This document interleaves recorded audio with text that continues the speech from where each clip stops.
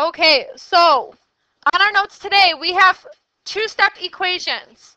Right before break, we were working on one-step equations. Now we're going to take it a step further, and now our equations are going to take us 2 steps to solve for them, which is really what that means. So this is called, these notes are called solving two-step equations.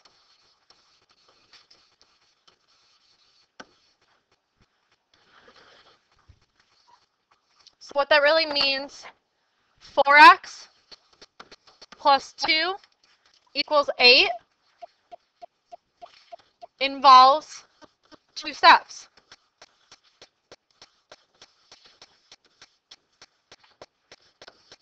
Say the variable is multiplied by 4.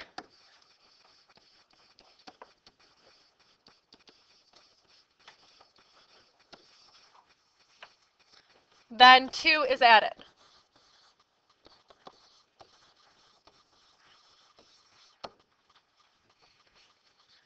To solve, you basically have to work backwards. That's really what we're going to be doing, and we'll get some practice with doing this. But in words, this is how we're going to do it. If we're given an example of 4x plus 2 equals 8, well, we have one variable. We know we got to solve for x. We got to figure out what x equals. We're going to have to take a couple steps to do that. In this case, that kind of expression is going to take us 2 steps, which is why these notes are called two-step equations. All of these equations will take 2 steps. So if we actually go through and solve this, step 1,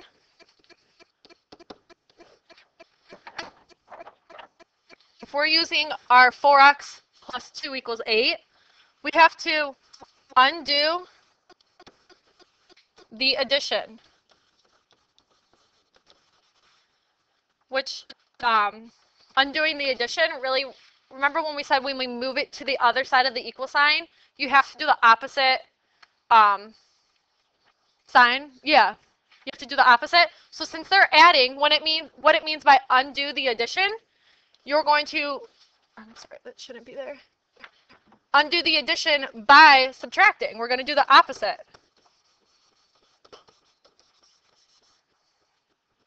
2 from both sides.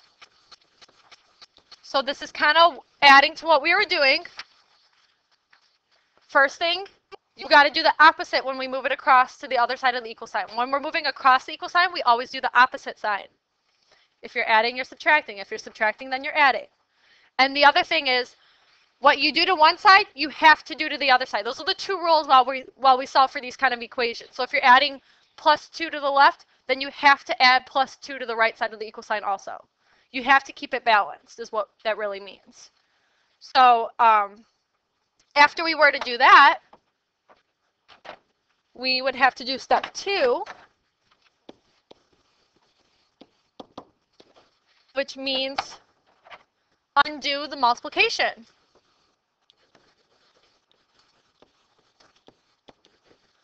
So what does it mean by undo the multiplication? How would you do that? By doing what? Opposite. The opposite, which is what? Division. Division, exactly. Good job. By, I can say, what? Yeah, I'm going to write by dividing here. And since it's a 4x, you're multiplying a 4, we're going to dividing by 4. So we're going to show how to do these in each step. We're going to go further onto it.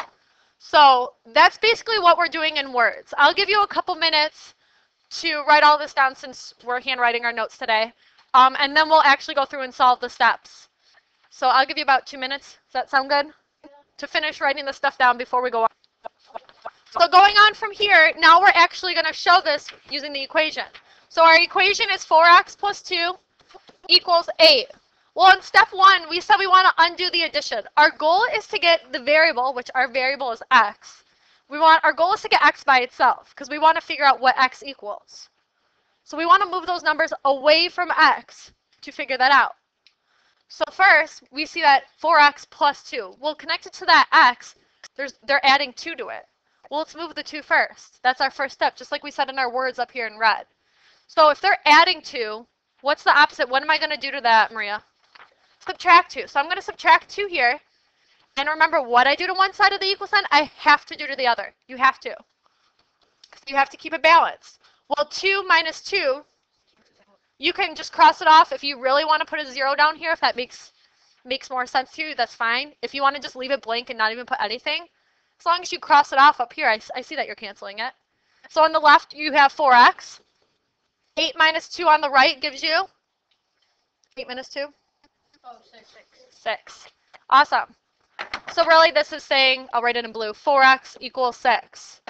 Well, I still have that 4 connected to the x. When they're next to each other like that with no signs, there's a number and a variable right next to each other, that means they're multiplying those together. So that really is saying 4 times x without a multiplication sign or anything. So since they're multiplying, I want to get x by itself, and I got to do the opposite, just like they said in step 2. Undo the multiplication by dividing. So I'm going to divide 4. What I do to the left side of the equal sign, I have to do to the right side. So I'm going to divide 4. Well, 4 divided by 4 cancels that. I mean, that gives you 1. So we don't need to write 1 unless you really want to. So on the left, you're left with x. 6 divided by 4, 1.5. X equals 1.5. So what you can always do, which is so nice with this stuff, is you can check your work. So on quizzes and tests, depending on what they're asking you, we might ask you to check your work. By doing that, it says, plug this number in for x and see if your work is correct. So doing that, we would say 4. Instead of x, I'm going to put in parentheses, I'm going to multiply 1.5 to it, plus 2, and I'm going to hope that it equals x. Well, what's 4 times 1.5? 6 plus 2. So 6 plus 2 is 8. Does 8 equal 8? Yeah. So that's me checking my work down here in the bottom left. You can always do that on these type of equations. Even if you're given 2 variables, an x and a y, you can still always check your work, which is nice with this stuff because you know you did it right before you even turned it in, which is a bonus. If your left side does not equal your right side, then that number you plugged in for x is not right. Any questions on this? No? Okay, we're going to just do some practice then. That's basically what a 2-step equation is. It takes 2 steps to solve for that x. Can I erase this? Yes? Okay. So, how it would be written on like a quiz or homework, it would say examples. The directions would say solve each equation. Then it says check your work, which is what I just showed you how to do. That's the nice thing about doing these. You can always check it to make sure it's right. So that would be like the directions there. And say they gave us an expression 6m. They're not always just x's and y's. Sometimes they give us a t or m, whatever you want. So how would I start solving this? My goal is to get m by itself. I want to see what m equals. Stephanie, how would I solve this? How would I start it? Tell me my first step.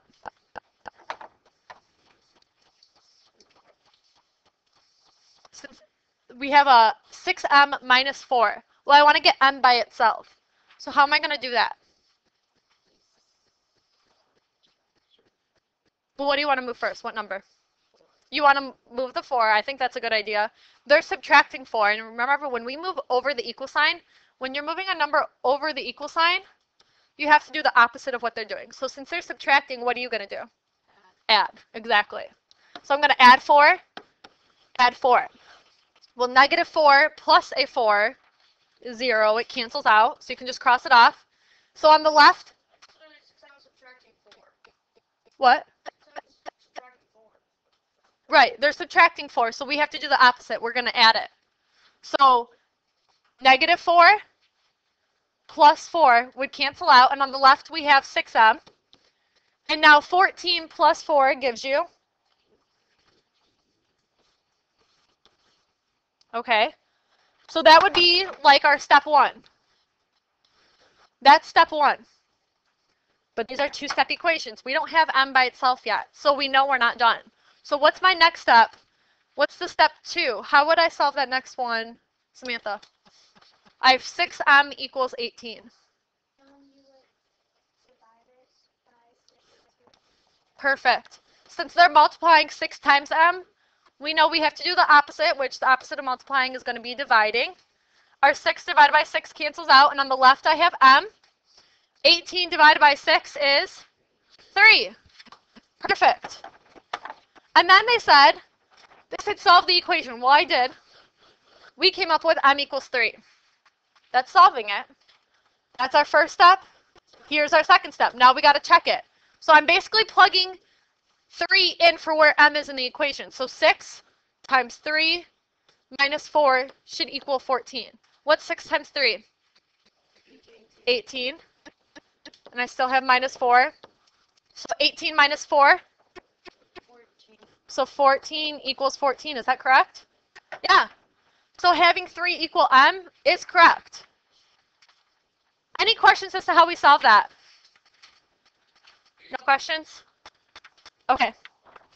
So going on our next one. This one looks a little tricky, but we can still do it. N over negative 8 plus 2 equals negative 3. That's really saying we're dividing, thank you, we're dividing that negative 8. So I know I'm doing two-step equations, so I know I have to do, what's the first thing I should do? My goal, since the variable is n, it's not always x and y, since my variable is n, I want to get that by itself. So Philip, what would be my first thing? Okay. What are we doing again? We want to get n by itself. So I want to move all my numbers. I'm basically combining my numbers together. We have an n over negative 8 plus 2. We want to first move that number that's not connected directly to n. So we want to do the opposite exactly. What would that be? They're adding 2. Yeah, exactly. We want to subtract 2. We want to move that 2. So when I do that, 2 minus 2 does, what is it? 0. It cancels out. I'm left with n over negative 8 equals negative 3 minus 2. What does that give me? Negative 1. Oh. That's, yeah, negative 5. Wasn't paying attention there. So if you look at this, let me see if I can,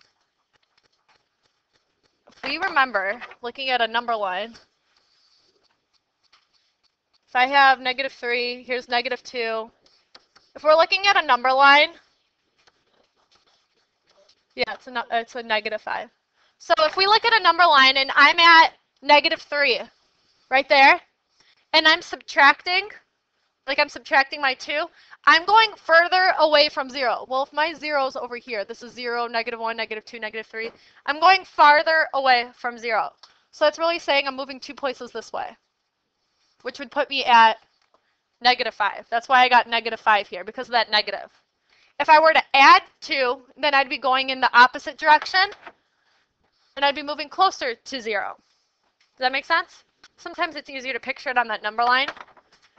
So from here, now this gets a little tricky. It's the opposite of what we were looking at before. Now I have n over negative 8 equals negative 5. How would I do that? Maria? So you just multiply negative 8 times. Perfect. Yes, here's my first step up here. I subtracted 2. Well, now here, we're used to it being multiplied right off the bat. Well, in this case, they divided it. They did n divided by negative 8. But like Maria said, we have to do the opposite. So since they're dividing, we multiply.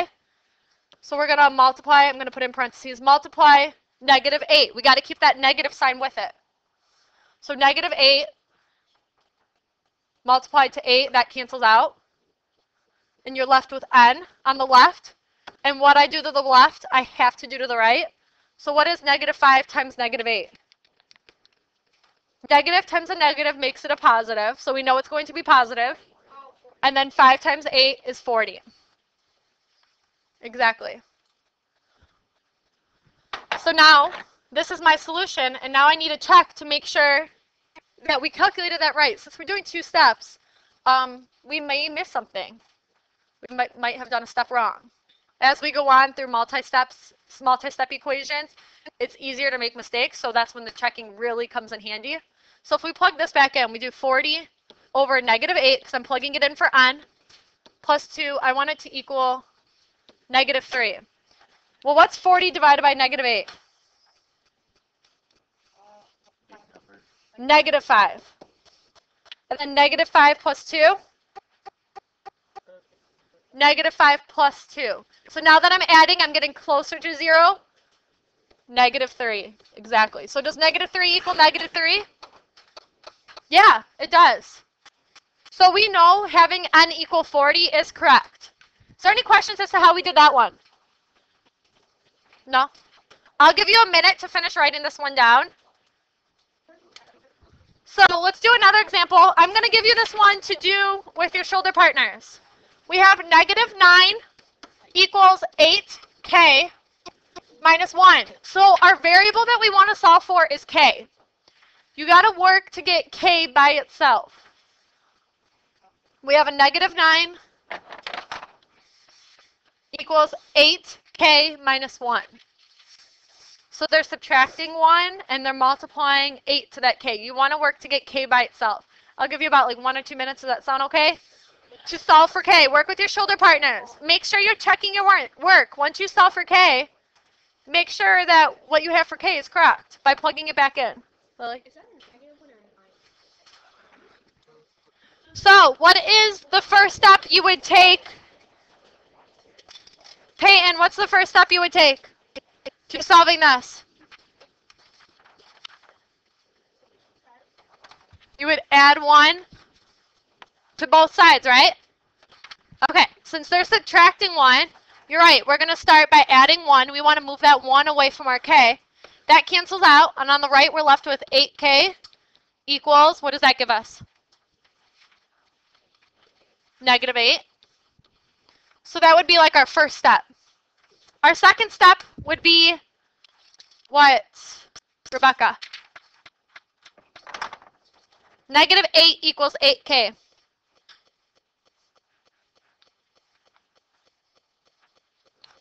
Yeah, divide. Yeah, they multiplied 8 times k, but we want to get that k by itself. Since they're multiplying, we're going to divide. Exactly. So this is when it gets tricky. Negative divided by a positive remains what? It remains a negative.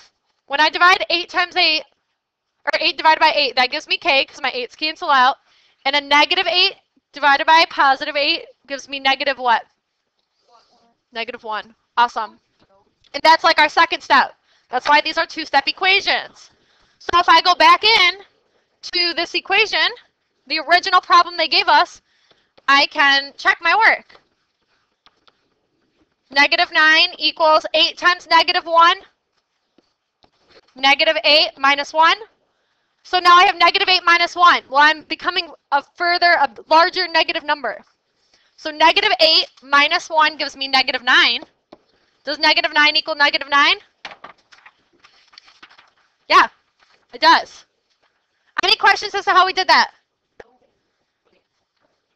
So our next question right here, negative 5 plus 10x. We're getting lots of practice with this. This is how we are doing our two-step equations. So if I have negative 5 plus 10x equals negative 65, I want to solve for x. So Becky, what would my first step be? This one's a little tricky here. Becky, how would I do this first step? Add what? Yeah. So since it's a negative 5, I'm basically going to add 5. Negative 5 plus 5 gives me what? 0. It cancels out. And I have 10x. And I have to add 5 to this side. I have to do the same to both sides. So negative 65 plus 5 is still a negative, but what's the number now? Negative 60. Make sure you're going the right way. If you're picturing a number line, that might help you if you picture a number line or even draw it out if you have to. Negative 60. That was my first step. My second step is what, Robert? Divide time because they're multiplying 10 times x. My 10's cancel out and leaving me with x. Negative 60 divided by 10. You're right, negative 6. Negative divided by a positive remains a negative. So I would put that that first, put a negative there, and then 60 divided by 10 gives me 6. So our answer is negative 6. Now we got to check that. So negative 5 plus 10, and instead of x, I'm going to put negative 6 there. 10 times negative 6 is negative 60.